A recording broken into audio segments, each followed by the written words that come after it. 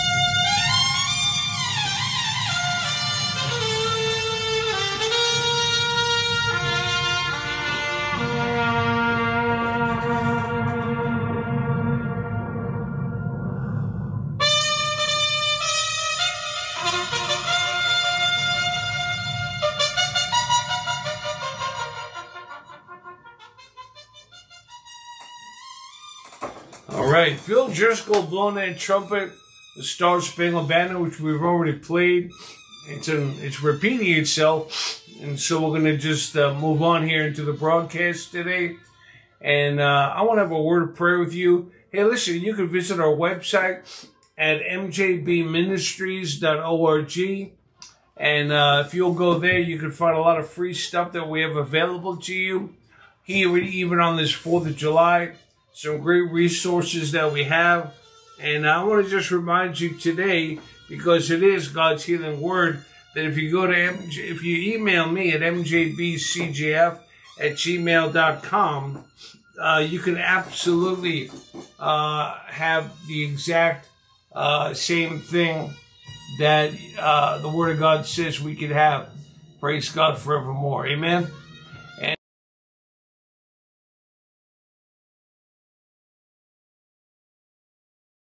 request these by sending me your email to my email, mjbcgf@gmail.com, and then you can absolutely get these. These are free, and I'll send them right to you by email as a PDF file. You'll absolutely love these in Jesus' name. Amen. Praise the Lord forevermore. Glory to God forever. Well, the Lord is good. His mercy endures forever.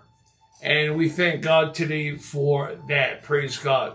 Now, today what I'm going to do is I'm going to be sharing with you. Let me just clear up the camera here issue. There you go. We're going to be actually sharing with you today an article I wrote in the July 1st e-newsletter, which just went out about 4 days ago. And I don't know if you've read it at all or not, but this is a very powerful thing the Lord gave me. And I'm going to share it with you. It'll be on the screen. You can read line by line along with me. I'll have some beautiful patriotic music playing in the background. And I know you're going to absolutely love this here today. Let's have a word of prayer. Father, today, as American citizens, today we just join our hearts together in praying for our nation. We pray from the president all the way down to the local officials here in our government. We're asking you, Father, today that you would have your way in our nation, that you would awaken the hearts and the minds of the people who lead this nation, politically speaking. We pray for those in ministry, in spiritual service of this nation, that, Father God, you would stir their hearts to be hungry for more than they're hungry for even now, it appears. We're praying for a great sweeping awakening in the nation of the United States. We're praying for revival in the churches, Father God. We're praying for all of our government officials that they'll be filled with the spirit of wisdom, the spirit of knowledge, and the spirit of understanding, and the spirit of counsel, that they'll be filled with the Spirit of God. We claim them all for the kingdom of God, their full salvation and deliverance. And we thank you for working in each of their hearts and lives. And so today, as we share this great truth that you've dropped into my heart, I pray, Father God, that each person's ear will listen, the minds will be open, the hearts will be receptive, Father God, and that you'll think through my mind and speak through my lips to these, your precious people. In Jesus' name, amen and amen. Praise the Lord forevermore. So, this is going to be a bit challenging today, but I want you to be a part of this with me as we get into the great teaching from the Word of God on Bible answers to America's challenges. Praise God forevermore. Now, let me start, and you can follow along with me on the screen. Let me start off by saying this to you, that this article is not going to be political. So important you understand that. With that said, I'm going to be pointing out some of the symptoms that are presently in existence in the United States and what we as the church can do about it. My wife shared with me recently a story that she saw online. In this real-life story, one of those social experiment tests were being conducted. The test included several women who were touched up by makeup artists in a room with no mirrors. These professional makeup artists put various facial imperfections or scars on the faces of these women. The test was to show that even beautiful women who had such imperfections on their faces would be looked down upon by those they came into contact with. Just before being let loose, and let me just say this here, we're going to the next slide here, and as I said, this will be a little difficult, but just before being let loose to begin the test individually, the makeup artist wanted to do one final touch-up on them. Unbeknownst to this woman, the makeup artist removed the scars and imperfections that they had originally put on them. These women then went out to begin this social experiment with what they still thought were scars on their faces, though they had been removed. Now, the results were shocking, to say the least. Each of these women returned with the same result, one that only existed in their minds. They reported that they had indeed been treated differently because of the so-called scarring that they thought was still on their faces. Amazing. Now, our minds have a way of playing tricks on us. The Apostle Paul wrote in 2 Corinthians chapter 2, verse 11, that Satan would attempt to take advantage of us, but Paul also revealed that we are not ignorant of his devices or mind games. If you do not think that these type of mind games exist in people and our nation, then you have either not lived very long, or you are simply uneducated in the things that are going on in our country presently. About 64% of Americans call themselves Christians today. Now that might sound like a lot, but 50 years ago, that number was 90%, according to a 2020 Pew Research Center study. That same survey said the Christian majority in the U.S.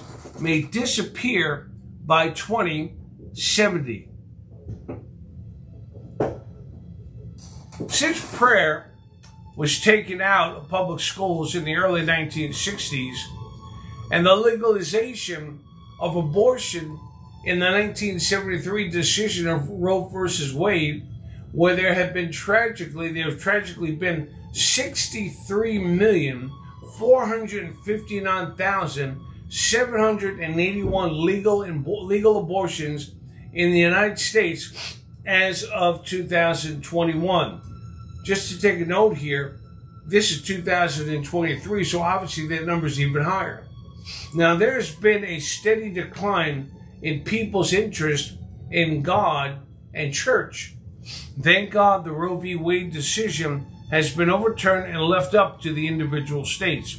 Unfortunately, the truth remains that you can legislate morality, but you cannot make people abide by it. Can I get an amen from somebody? Now, when God created man, he gave him a free will to choose. The reality is that God did not create robots that would be programmed to do what he says. God wanted people to volitionally worship, honor, and serve him. The truth about the power of choice is that once you exercise the power of your choices, you then become servant to those choices. Now, people today are serving the choices they made in the yesteryears of their lives. It is true in their education, careers, marriages, and really in every area. People are extremely disappointed with their life situations, but it is translated to a genuine anger at God and his church. Now think about this right now.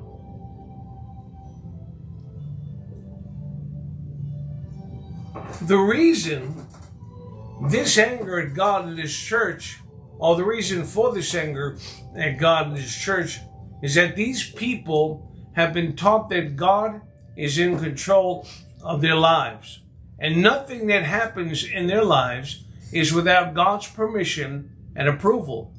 This is the result of biblical illiteracy and churches that do not teach the rightly divided word of God. These are the main factors for this confusion and anger directed at God. I'm going to say something that some may have a difficulty with. God is not in control of everything.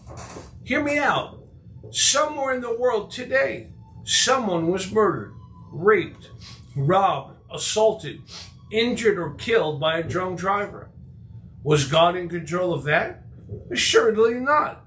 There are many other things that God is not permitting and that God is not commissioning.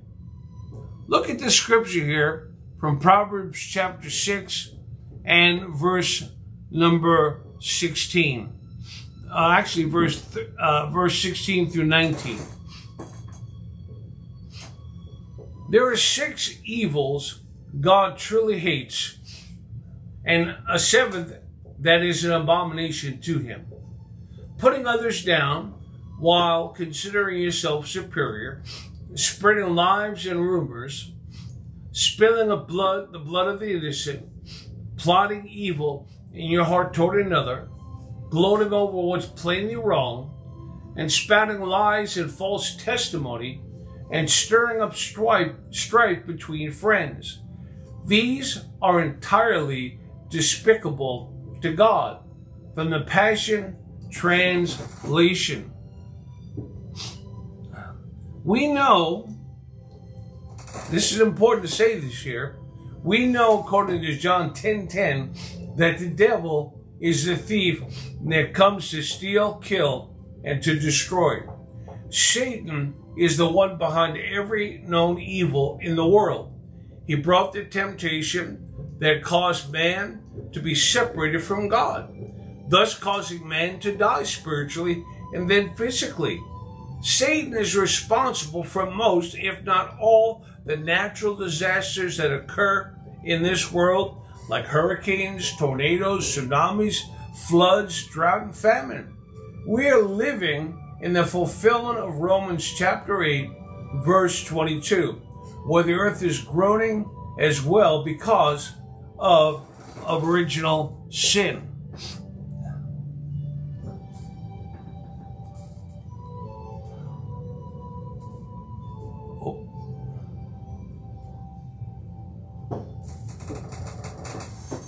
Yet Satan attempts to get us to believe that he really does not exist. Why? If people are deceived into believing that he does not exist, then the only one left to blame is God. Thus people are angry. They are not just angry at God, but those who represent him in the earth, such as Christians, but especially those of us in the ministry, and that includes the local church.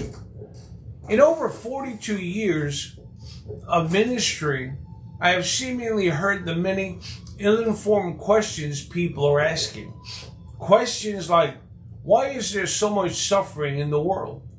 Why does God allow sickness and disease? Why doesn't God help the poor and impoverished of the world? Why does God tolerate evil people and let them live and enjoy the riches of this life in spite of how they obtain them? Why did God allow my loved one to die so young?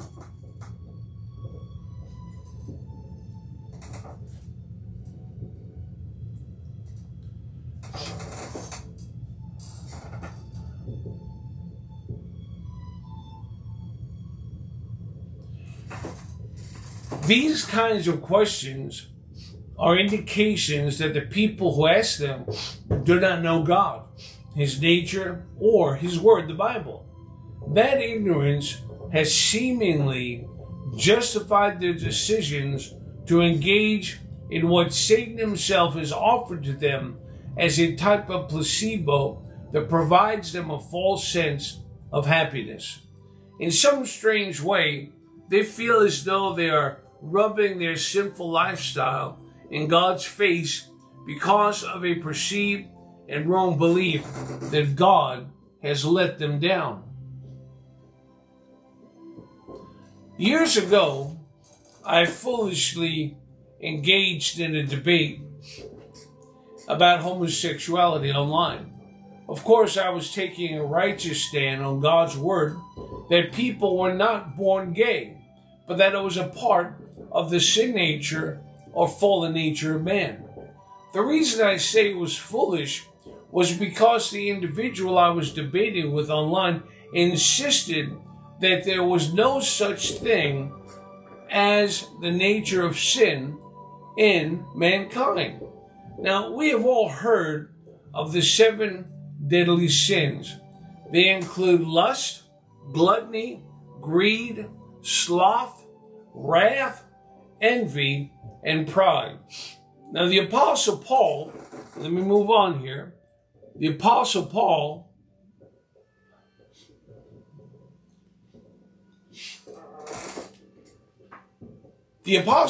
dealt with our BC life and reminds us of those who are standing outside of what Christ Jesus redeemed them from in 1 Corinthians chapter 6, verses 9 through 11.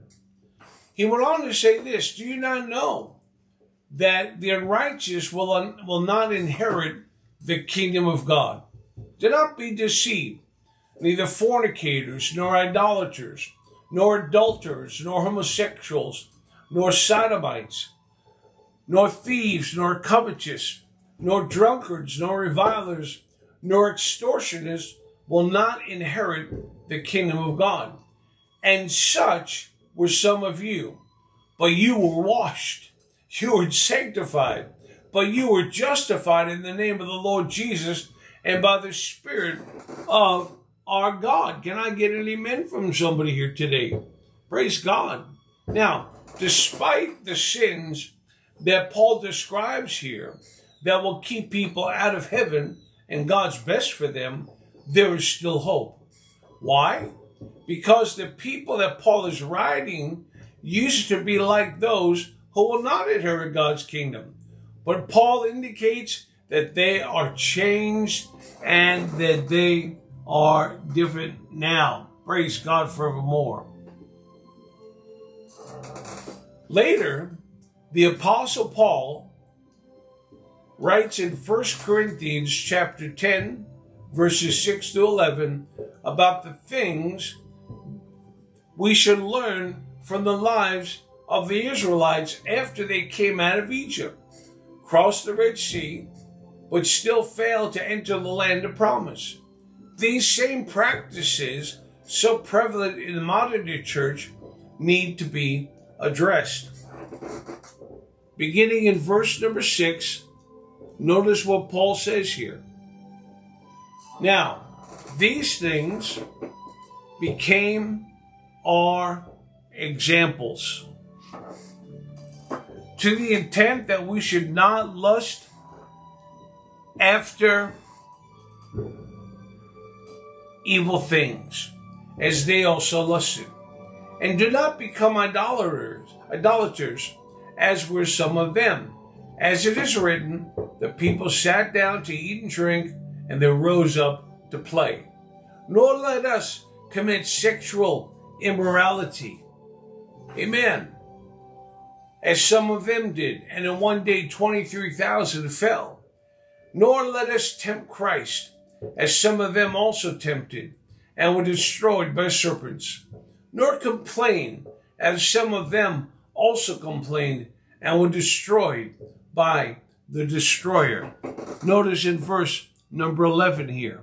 It goes on to say, and now all these things happened to them as examples, and they were written for our admonition, upon whom the ends of the ages have come. Notice that statement here. Paul talks about it here. He says this, upon whom the ends of the ages have come. It is just as true today as it was in the day of the Apostle Paul penned these words. I've already mentioned the secularization of schools and students, along with the legalization of abortion and the 63+ million aborted unborn. Yet this downward spiral continues in our day. Listen, with an estimated population between 3.8% and 7.1%, the LGBTQ plus community still fights to be recognized by society, Hollywood, and even in sports. Gay Pride Day was held at the Los Angeles Dodgers Stadium prior to one of their games. There were more people outside protesting than there were fans inside the stadium. In recent months, we have seen the TV media give credence to the transgender community, as small as it is, being less than 1% of the U.S. population.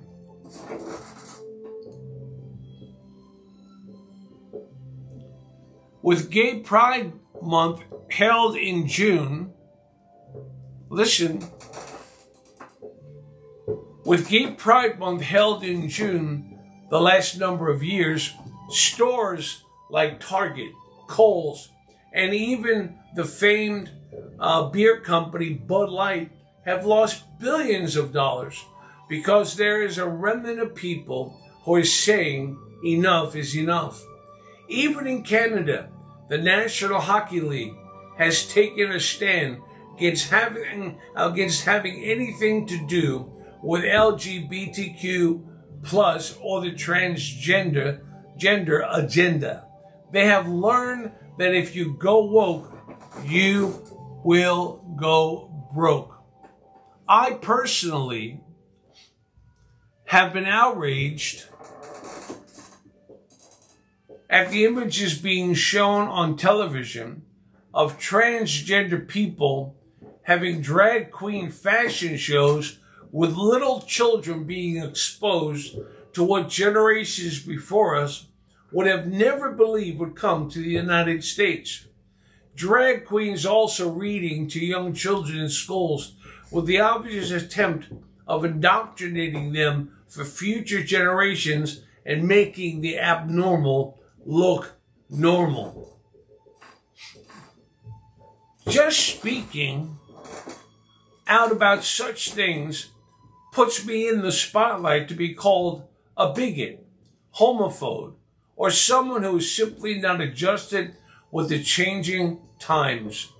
They might say that my beliefs are old-fashioned or out of touch. One thing I know is that the God of the Bible that we serve never changes in the slightest bit. Can I get an amen from somebody? Now, all of these things I have shared are the result, listen to this, they are the result of the church at large not fulfilling the Great Commission. We're expecting the lost to come to us instead of us going out to get them. We need the supernatural to once again be given place in our church services. Miracles and healings are like a dinner bell. Listen to me. They're like a dinner bell that will cause people to turn from this outward world to the beauty of our Lord and Savior, Jesus Christ. Friends, we have the answer for those who are angry at God due to a basic misunderstanding of who God is and His plan for their lives. People, listen to me, people, by their anger toward God and their choices to live as they please, have complicated their lives in ways that seem irreversible to them. In their minds, it is as though God does not exist, or if He does exist, then He does not love them any longer. Let me tell you that nothing could be further from the truth. In my pastoral ministry, I met people who were lost in the homosexual and lesbian lifestyle. I met a woman who was living together with another woman. They went to a sperm bank and each got pregnant and had a child. One of our church family met one of these lesbian women and began to show her the love of God. She began to watch Joyce Meyer, and the Holy Spirit continued to make her question her current choices. She came to meet me for counseling, but said that she loved her lesbian lover's daughter and just could not leave. Complicated for sure.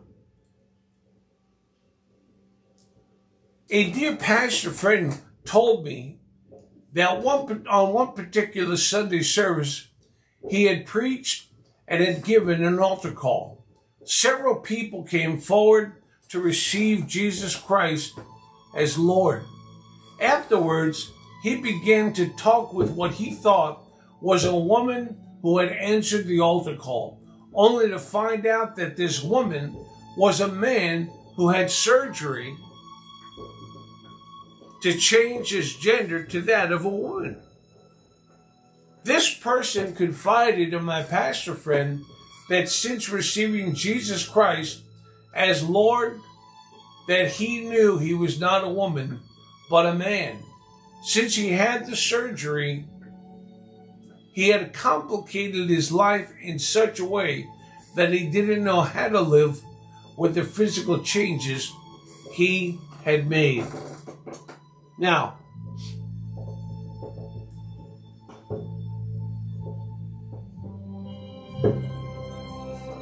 our country wants to focus on our children with gender dysphoria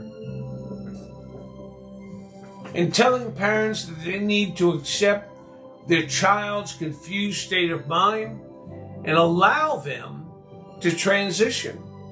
Otherwise, they will have to face the real possibility that their child will commit suicide. California is attempting to pass legislation, I should say, that if a child is suffering with what they term gender dysphoria, and the parents do not seek their state's approved treatment, then they will take custody of that child and release the parent from their parental guardianship. So, what is the solution to these seemingly mountain of evidences or these issues? Let me say to you today, my friend, that I believe that it is simple.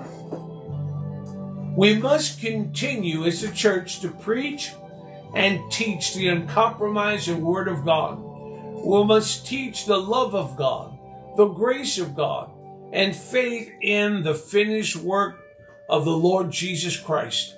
It's like the title of Pastor Kenneth W. Hagin's book, The Prison Doors Are Open.